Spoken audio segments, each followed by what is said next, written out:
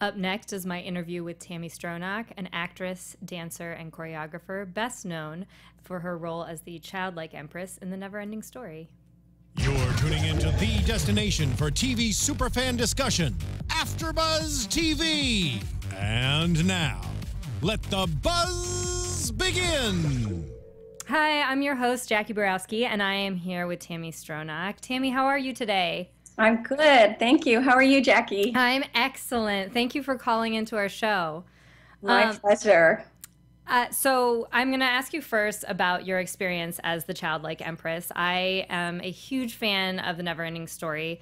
One of my favorite things about you was not just the role itself. Like, for little girls, we loved that role, obviously. But one of the things I loved was the headpiece. And when I was a little girl, I would wear necklaces on my head because I was so fascinated by that choice that the costumer or jeweler or whoever does that made.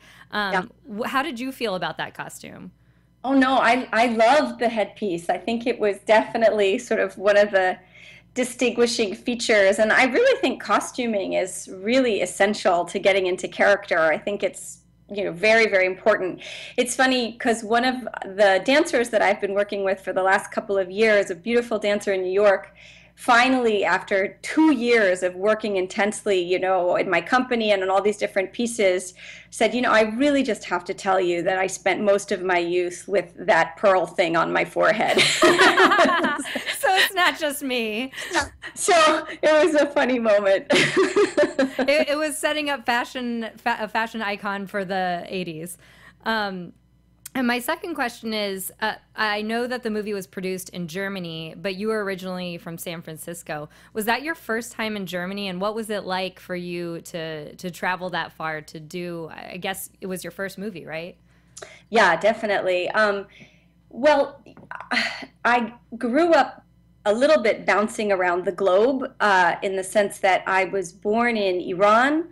My parents were working there as archaeologists, and my mother is Israeli, and after the revolution we spent some time in Israel, and then after that we spent some time in England before settling in the US. So in some ways I was rather prepared to sort of be told, pack your things and put them in a suitcase, we're going to a foreign country. Makes sense.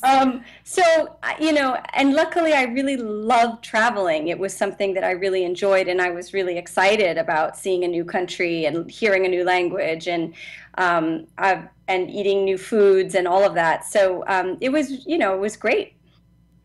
I heard also in a different interview that you did that you visited other sets because you were just in that one kind of like seashell-y set. Yes. Did you have a favorite set that you got to visit other than your own? I mean, I loved visiting where the rock biter was with the bat and that whole little group of characters. It was just seeing all the people pulling the levers on the side, and the amount of teamwork that was involved in just getting each thing to move properly was really beautiful. I mean, it's sort of sad in a way, like obviously seeing the film is incredible, but when you see the amount of people kind of all working together to make this one object move, there's something really beautiful about that. And yeah, I really enjoyed watching the behind the scenes. So did you have a favorite aspect about playing that role? Yeah, I think, for me, I got lucky in a way in the sense that, sometimes you play a role that you don't necessarily love the character. Yeah.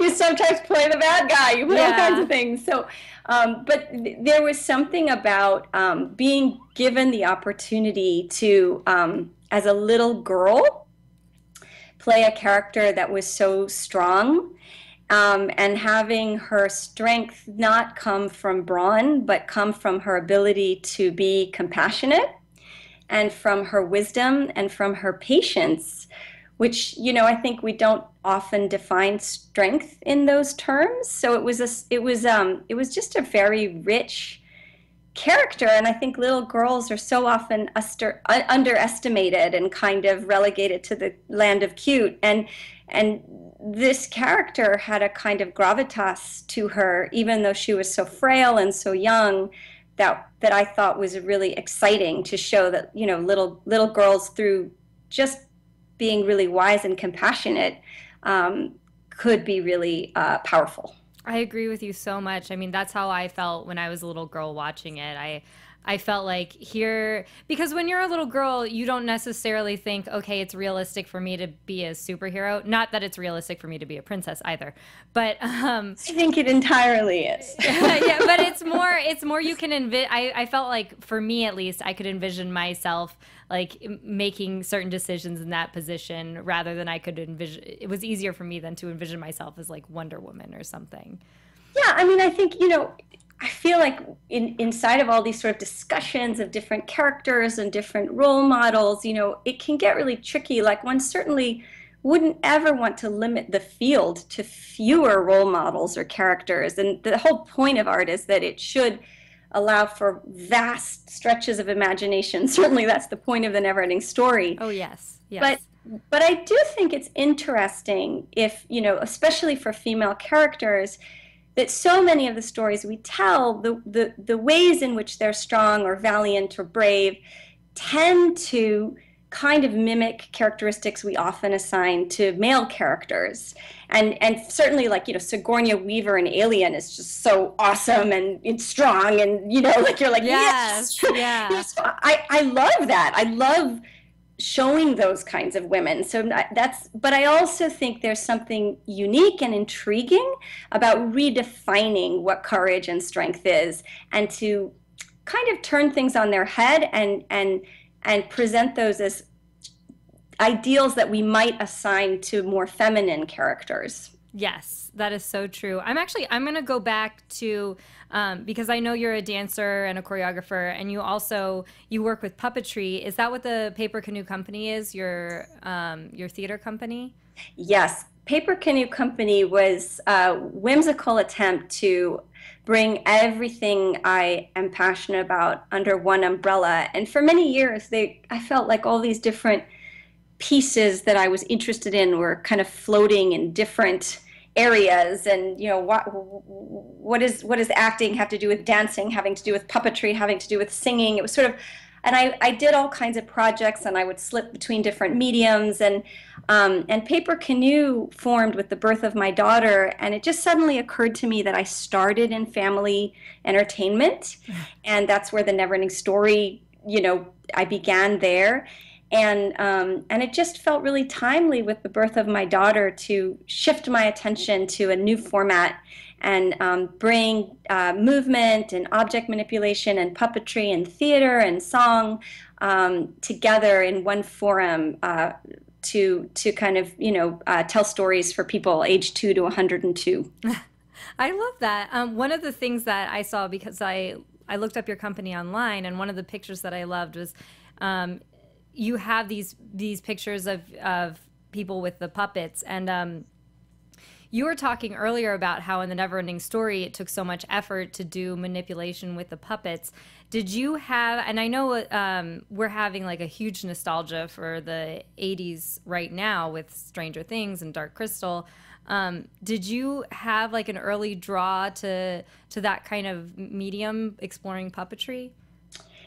Well, it's funny, you know, in some ways I think you get attracted to things and you don't always connect the dots in your own life. And then later it all seems to kind of come together, but that's not how it feels at the time.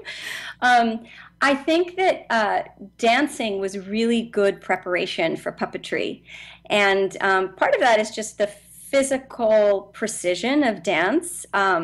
Lends itself to the physical precision of puppetry. And also in dance, unlike acting, you're always asking yourself how you can express something through the body. How do the feet move to convey tension or nervousness, and how do they move to convey happiness? And so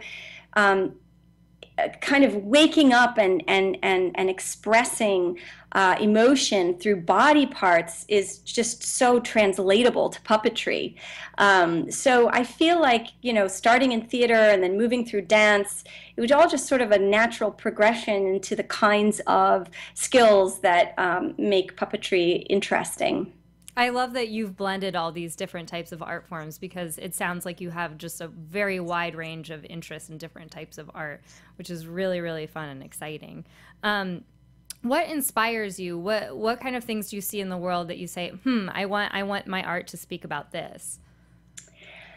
Well, it's an interesting thing. I'll go back to what I said before about not narrowing the scope to any one kind of doctrine. I think, there's room for everybody, and that's what's so wonderful about art. I'm very attracted to political art. I mean, I'm dying to go see the 1984 play that's in New York now that's getting all those crazy reviews, and but I also think that there's art that isn't political at all, and yet somehow the meaning that an audience pours into it, that artwork comes to life in a way the artist might never have imagined.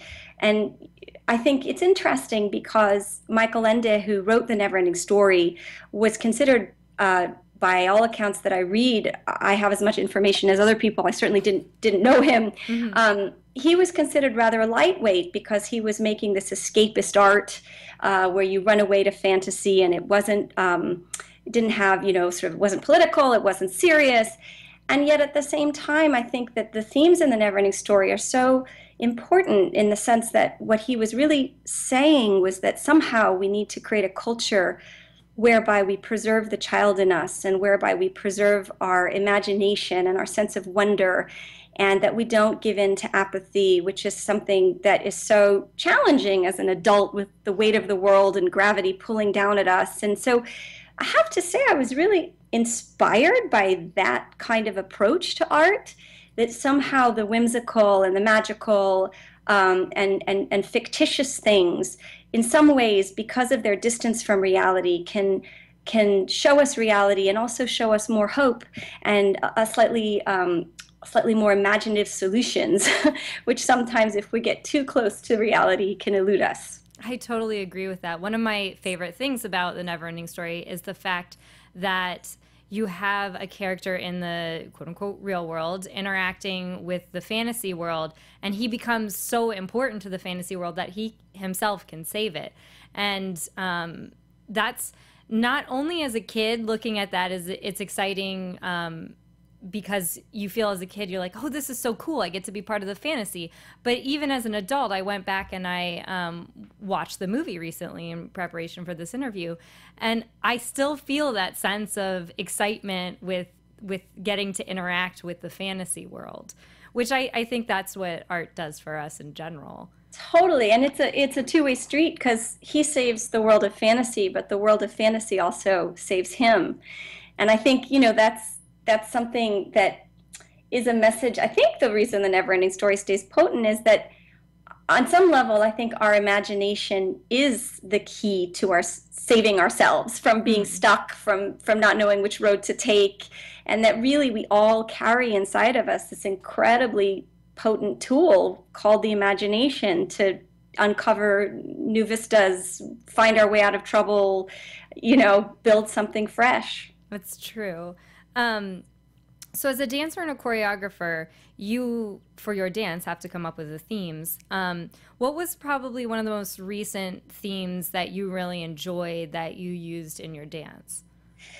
Well, I created a piece recently called Around the Bend, which I'm going to be setting again in New York on the Marymount Manhattan students in the fall. So I'm excited to revisit that work. And it's, with dance, I think everyone approaches it differently, but I tend to not really know right away what the work is about. The movement comes out, and it's more kind of a strange practice of listening to the piece and waiting for it to kind of tell me what it wants to be about, and sometimes that requires a lot of patience. But I think Around the Bend was really about being in the middle of things, and I realized, kind of in the middle of making it, that I was in the middle of my life. And I started to think about this question of the midpoint and all the associations people have with the middle. Mm-hmm. And to me, a lot of them seemed negative. That's so true, yeah. And, you know, we're sort of obsessed with the beginning and we're kind of fascinated with the end, but we kind of want to just get through the middle. Yeah.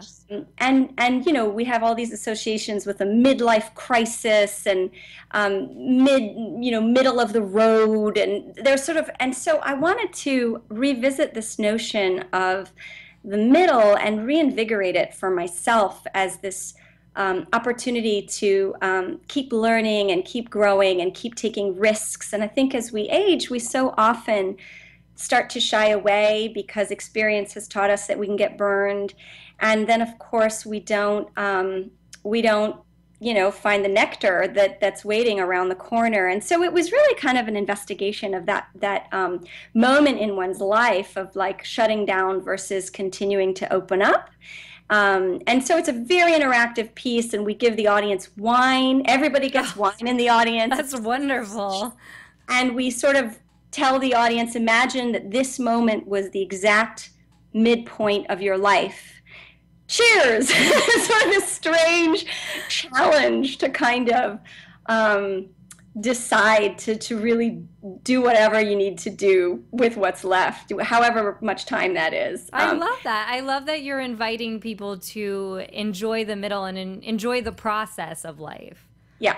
Yeah, so it kind of makes fun of it, and it's got a lot of humor, and it's also got depth. My parents are really old, and they're getting to the ends of their life, so I think I'm thinking a lot about, what is how do you embody the middle as fully as you can?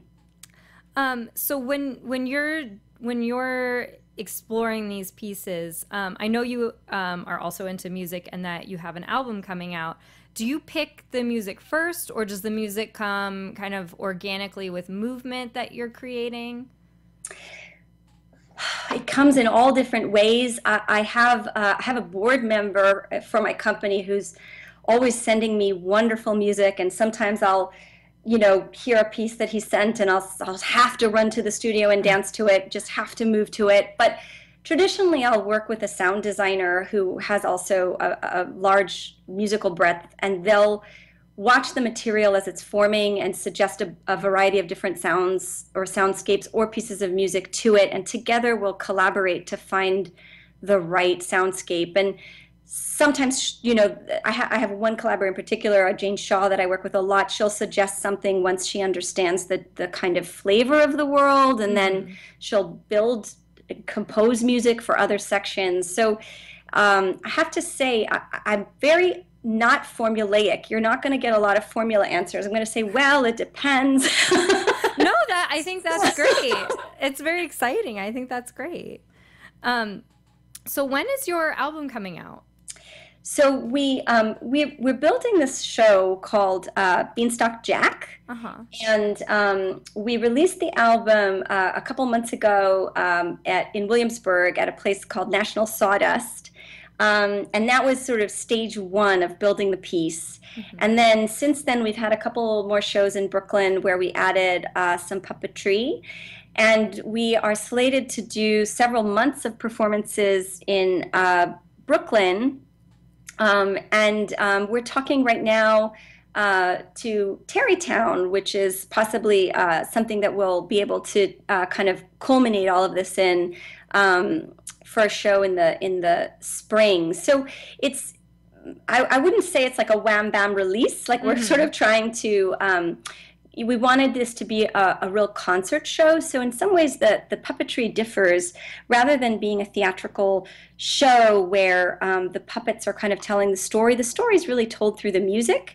And the puppets are there to give additional visual excitement to it. But they also sort of watch the musical instruments and watch the people playing and kind of look wide-eyed at the audience at how fast the guitarist's fingers are plucking. And so we're kind of redirecting puppetry and focusing it back in on the music in addition to kind of adding a theatrical flavor. That's fun too, because it sounds like you're really humanizing the puppets and making them a part of you guys, and they get to enjoy the experience as well. I mean, it's for family audiences, and I just love the way kids interact with puppets. They just believe it. They believe it. You know, it's so beautiful. And it's that place where the material and the imagination meet and the line between the two disappears. Yes. And I just think that's magic, and I love watching their faces.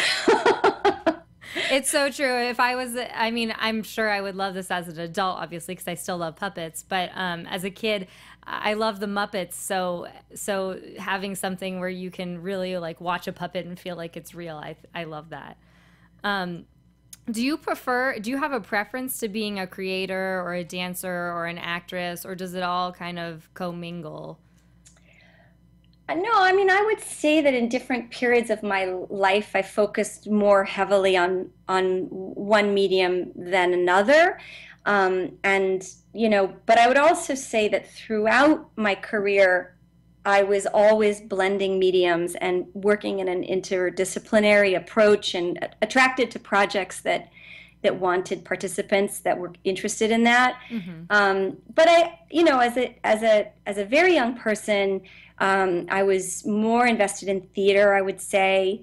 And then after The Neverending Story, I got a little bit overwhelmed by celebrity. I wanted to make art, but I wasn't sure that I was really cut out for celebrity. It was a bit overwhelming for me at the time as an 11-year-old kid. Mm-hmm. And so then I kind of focused myself more heavily on dance. And certainly as a young dancer in New York, I just wanted to push my edges and see how mean I could be to my body, how many turns I could squeeze out of myself, and how high my leg would go, and all of that kind of unique dancer kind of torture. Yes, all that body exploration. Yeah. You know, I just want to move.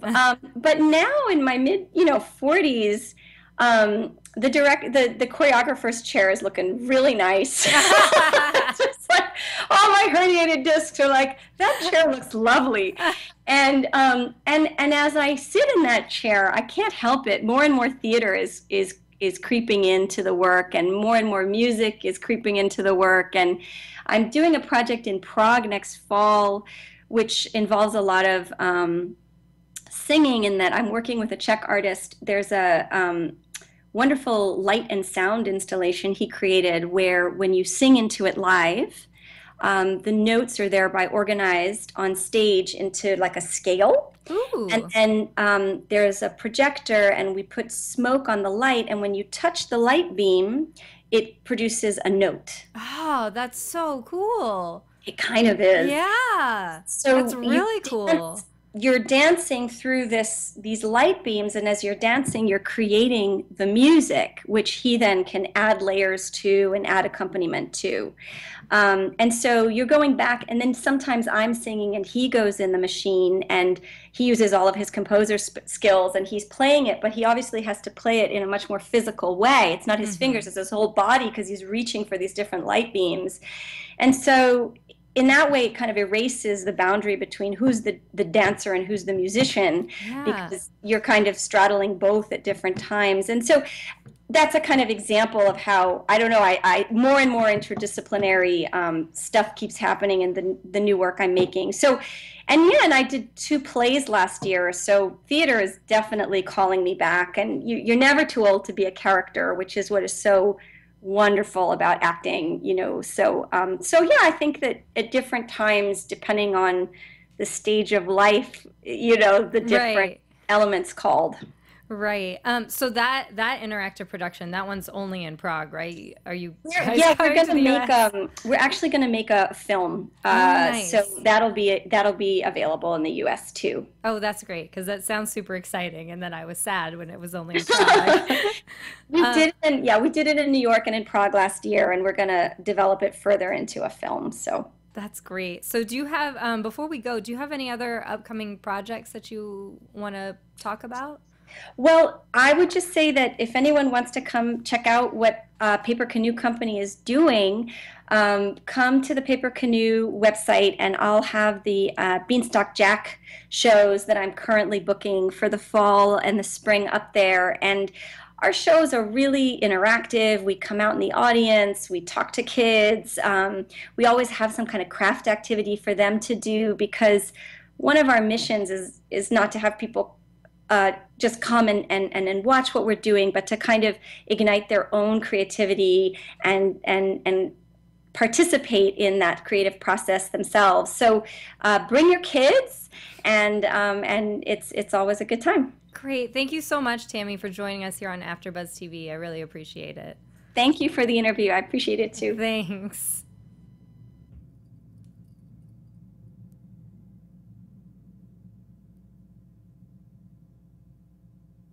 Yeah.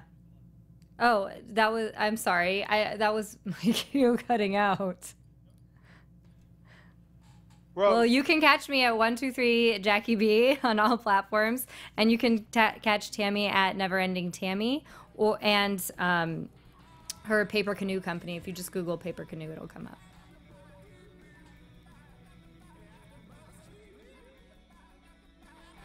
From executive producers Maria Menounos, Kevin Undergaro, Phil Svitek, and the entire AfterBuzz TV staff, we would like to thank you for listening to the AfterBuzz TV network.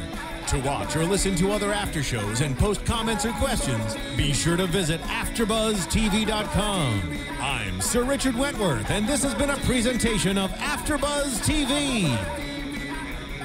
Buzz you later. The views expressed herein are those of the hosts only and do not necessarily reflect the views of AfterBuzz TV or its owners or principals.